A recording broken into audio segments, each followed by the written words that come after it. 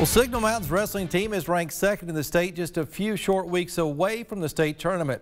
Despite losing 10 of 14 starters to graduation, the Eagles are flying higher than ever. News 12's Angela Moryan tells us the story of three brothers who are leading the way.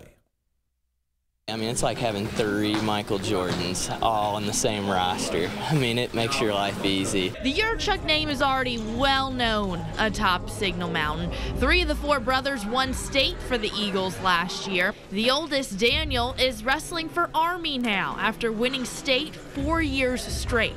The youngest, JoJo, was named middle school national champion. It's a lot different around the house. There's bloody noses, blood in the sink, mom's yelling. We got into a lot of fights when we were younger.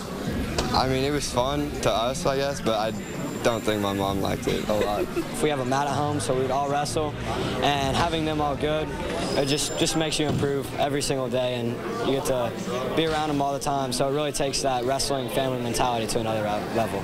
Warrior is just in the entire family's blood. Dad, Rob, wrestled in high school, and Mom, Shannon, beat cancer. Being a warrior poet, being good at school, like staying focused in school and sports, my dad throws that in our head every day. That's what he wants us to be. Not just good at sports, but also good in school. They've got 3 workout partners each, all great wrestlers. It's no wonder they're so good, but it's fun for me. I get to sit here and watch some of the best matches in the state every single day and practice between them. The Uhorchuk's success has been Signal's success. The Eagles are ranked second in the state.